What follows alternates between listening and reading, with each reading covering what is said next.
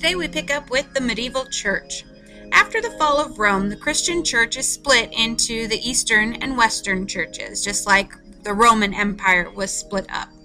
In the West, you had the Pope, who was the head of the Roman Catholic Church. And the Roman Catholic Church is going to grow in strength and wealth. In fact, it eventually becomes the most powerful secular force as well as the most powerful spiritual force in Europe. Now, secular means worldly, that it had part to play in politics and government, so it was involved in the world, not just in religious matters. So the authority of the church eventually spreads because it becomes very much involved in politics and government and even the economy at times. So the belief of the church was that all people are sinners and that they are doomed to eternal suffering. And you can avoid that by participating in the sacraments. And the sacraments are the sacred rituals of the church. So by participating in the sacraments, you could achieve salvation. And salvation is eternal life in heaven. However, if you don't participate in the sacraments, you don't get salvation. You don't get to be in heaven, according to the medieval church. And eventually the church will create its own body of laws. It's called canon law. And it has its own court system, and we're going to see how that will eventually affect the relationship between the church and the monarchy. But canon law applied to religious teachings, it applied to the behavior of the clergy or the priests, and it applied to marriages and morals as well. Now, if you refuse to obey church laws, you could be excommunicated. And excommunication means that you cannot receive the sacraments. Basically, they're denying you heaven. So it's kind of the worst punishment that you could possibly get. They're not going to punish you here on earth. They're going to punish you by making sure you can't get to heaven. So for the very religious people of the Middle Ages, that was the worst, most extreme punishment possible. You could not be buried in sacred grounds. If you died while you were excommunicated, you could not be buried in Christian land. And you were shunned by other Christians. They would look poorly upon you. You couldn't do business with them. You weren't allowed to marry into a family. So it was probably the worst punishment you could get. Now, the interesting thing about excommunication is that the nobles could be punished as well. So finally, the peasants and the serfs have equality with the nobility. They both can be punished equally by the church. In fact, the nobles had another punishment that was used against them, and it's called interdict. And an interdict is where you exclude an entire area, like a town or a region or even a kingdom, from participating in the sacraments and receiving a Christian burial. And so if you had a king who wasn't being nice to the Roman Catholic Church, the Roman Catholic Church could place an interdict on this king, on his kingdom, which meant none of his people are going to be able to receive the sacraments. They are excommunicated as a kingdom. And so this is going to put a little bit of pressure on those rulers that they have to give in. Otherwise, if they don't, their people are going to rise up against them and they're going to be replaced anyway. So it is a way that the government or that the church has a role in government and can influence how rulers behave.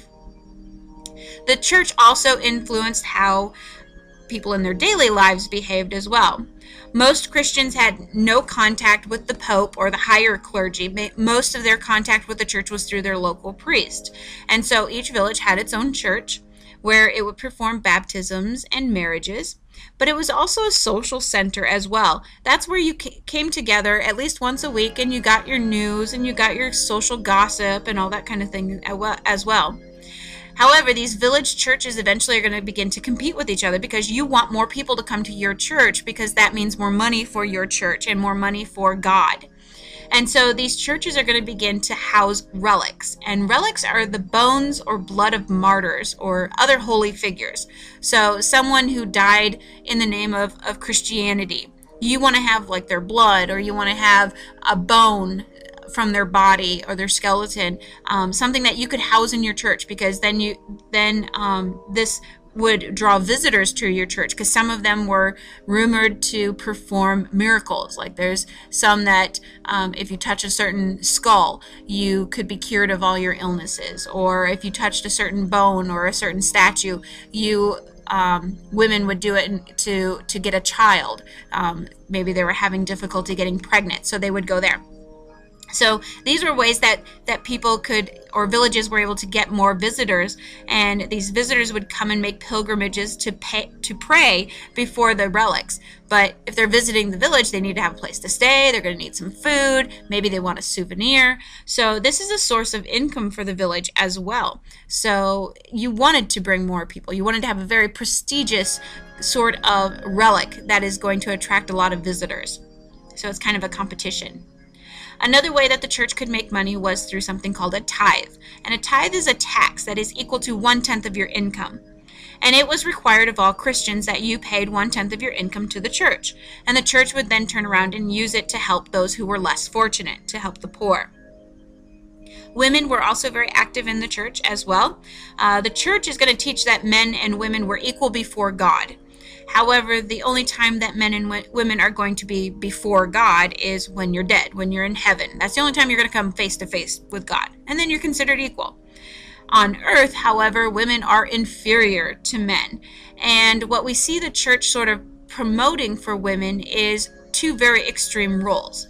The first role is that they were daughters of Eve. Now, Eve was one of the first two people on earth, according to the Bible, and she is the one who led Adam into sin and caused problems and got him kicked out of the Garden of Eden and all that kind of thing.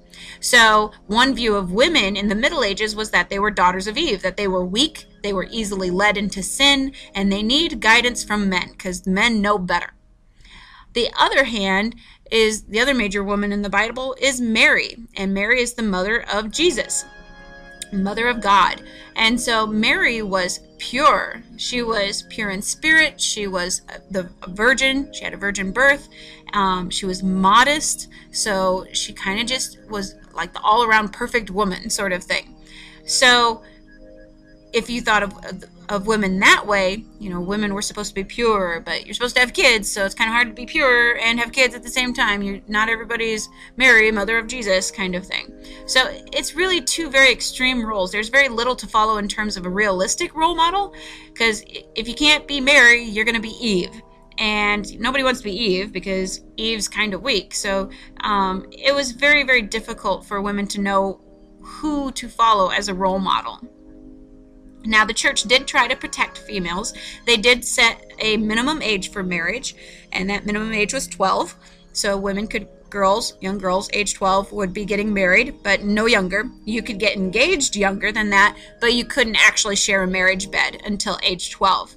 They also would fine men who seriously injured their wives while beating them. They didn't outlaw beating wives. They just made it they made a fine for men who seriously injured their wives while doing that. But there is a huge double standard. If anyone was caught being outside of marriage or having an affair, women were punished much more severely than men by the church. So it's a huge double standard that even though they both sinned, one gets a worse punishment than the other. Within the church, you do have two groups of people, the monks and the nuns. And the monks kind of get their start in about 530 with the Benedictine rule. In 530, a monk named Benedict is going to found a monastery in Monte Cassino in Italy. And his Benedictine rule, this is a set of rules that he created in order to regulate life in the monastery. In his rules, he included things like taking an oath of poverty, taking vows of chastity and obedience. But basically, the chief duty of a monk is to pray, because you are to pray for all those who don't have the time to pray to God and to worship God because they're out working or they're in the fields. And so monks' job, that is what they're considered to be their primary job, is to pray for those who can't. But he also taught the value of manual labor. And so he made it a requirement for the monks to work in the fields or doing other tasks so that they also knew what kind of hard work the regular ordinary people were doing. With the monasteries and the convents, they both provided basic social services for their areas, things like hospitals, and they helped the poor. They established schools, and they would gather food and help feed travelers and give them a place to rest. So it's kind of like they were a hotel at times too. But eventually they become centers of learning. In fact, most monasteries and convents are going to work to preserve the writings of the ancient world. And usually they're just copying down the works. They're not really writing anything new themselves. They're just copying down what somebody else had already written. But some of them are going to take more interest in the culture around them, and they're going to write summaries about the works that they're reading. And they're going to teach those works to other monks. So the learning is continuing to spread. So that's a good thing. Among some of those monks that took that higher interest is going to include a monk from England called Venerable Bede. And Venerable Bede, when he is writing, he's going to be the first one to use the designations of BC and AD to date historical events. So prior to him, there was nobody dating things that way. So he is kind of going back in history thinking, oh, you know, about 100 years ago, so that's like BC or AD, so he designates the before Christ and Anno Domini. There's also missionaries that are involved with the church as well, and these missionaries are helping to spread the teachings of Christianity throughout all of Europe. So you have a couple of different examples. St. Patrick is going to go to Ireland. And I don't know if you know the story of St. Patrick, but he goes to Ireland and apparently he banishes all the snakes from Ireland. And that's why there's no native species of snakes on Ireland. That's kind of the folk tale or the myth. And then you have St. Augustine, and St. Augustine went to England to convert people there and to spread religion there. And he actually gets beheaded while he's there. So it's kind of a dangerous job to be a missionary. So he becomes a saint because of that. Within the church, you're going to see a lot of reform movements. The success of the church itself, the fact that it is spreading and getting more and more money and more power, is going to bring on more serious problems. As people become wealthy and more powerful, their discipline tends to weaken. And so these clergy who were supposed to be devoted to prayer, according to the Benedictine rule, are going to become more worldly. They're going to be living in luxury. And most people thought that that wasn't right. The monks and the nuns begin to ignore their vows and take on money and aren't always obedient.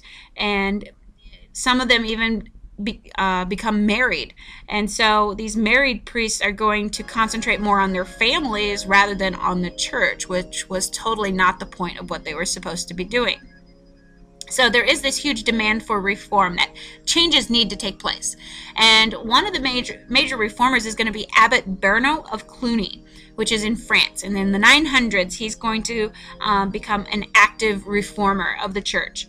And he wants to revive the Benedictine rule, those oaths of chastity and poverty and obedience and focusing on prayer and all that kind of stuff. And so he is going to basically he does not allow the nobles to interfere with the monastery. He wants to keep them separate. He wants the government to be separate from the church because he thinks there's too much negative influence there. And so he wants to fill his monasteries with those who are entirely devoted to religious pursuits. He wants people who are there because they truly believe in Christianity and they are going to devote themselves to prayer. Other monasteries are going to copy Abbot Berno, and it's called the Cluniac programs, and so they're going to copy his program of what he was doing. Eventually, the Roman Catholic Church is going to get a new pope during this reform time, and this is Pope Gregory VII. And Pope Gregory VII is going to prohibit simony, and simony is the selling of positions in the church. It had been past practice that when a bishop died or a cardinal died, that the government of whatever country they were from would have a say. They could purchase that position and put in someone who was maybe related to their king or was of the nobility. Maybe not necessarily a very religious person, but it was a political move. So Pope Gregory VII felt that that was the wrong thing, that he's getting too many non-believers or not strong enough believers to be in the hierarchy of the church. He's also going to outlaw marriages for priests because he felt that they needed to focus on the religious part of their life and not the family that they had created. And so he's going to insist on the church also choosing the church officials, not the nobles and the clergy. So he felt that it was very or the nobles and the kings, sorry, that it was the clergy's job and not the nobles or the king's job. So from this, we're going to see a very different approach coming from the religious side of it. A lot of different groups are going to break off from the Roman Catholic Church and create their own little segments of Christianity. Among them included the friars, and friars were priests who traveled, and they traveled throughout the countryside, and basically their main job was to preach to the poor. Those who didn't have a church or didn't have a priest or didn't have access to a village that they could go to church regularly, they would go around to these poor and preach the gospel to them. Another group are the Franciscans, and the Franciscans were founded by Francis of Assisi, which is a province in Italy. And the Franciscans are going to preach the Christian message, and what their main focus is going to be is on good works, of doing good deeds and helping people out. Another group are the Dominicans, and the Dominicans were founded by Saint Dominic, who is from Spain. And the Dominicans lived in almost absolute poverty. They would wear these horsehair sacks that for clothing instead of like a normal cloth. They would wear something that was very rough and itchy. But they were upset by the spread of heresies, and heresies are teachings that differ from the accepted Christian beliefs or doctrines of the church. So they didn't like these other groups that are forming that are saying different versions of the Bible. They didn't like that. So they're going to go and try and root those out and squash their stories, kind of thing. The last group are the Beguines, and the Beguines are founded by a group of women, and they were made up of women who did not have really sufficient financial means to enter a real convent. So they're kind of the poorer women. A convent with nuns was usually meant for those women who were upper class, who had property or dowries that came with them that they then gave to the convent, which the convent would use for income, for money. But not all women had a dowry, or not all women were from the upper class that wanted to enter a convent. So the Beguines are going to begin for those kinds of women. And they are going to support themselves by weaving and embroidering. In fact, they're very famous for many of their tapestries that they weave. They're in high demand by the monarchs. They also will minister to the poor and set up hospitals and shelters to help their communities. So you can kind of see how religion has transformed throughout even this early period of the Middle Ages, and how it's gone from being very much about religion to not so much about the religion and more about the money and power, and then reforming back to being more about the spreading of Christianity.